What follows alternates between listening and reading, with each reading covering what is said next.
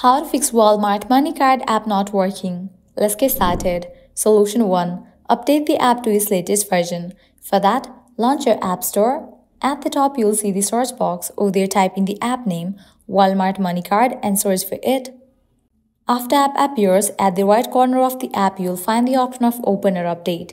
If you find the option of Update, just click on it and update the app to its latest version.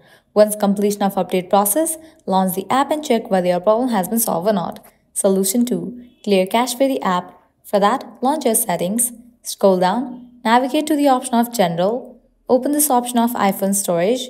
Now in this page, you're going to find all the apps that are installed in your device. Go ahead and find the app Walmart. Once you find it, open it, click on Offload app, click on Offload app. Offloading app clears cache for the app, then click on Reinstall app.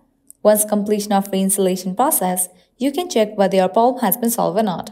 If you still encounter the issue, what you have to do is completely delete this app from your device and reinstall it. For that, click on Delete app, click on Delete app. With that, you have just deleted this app from your device. Now you can close this. Launch your App Store, search for the app and install it.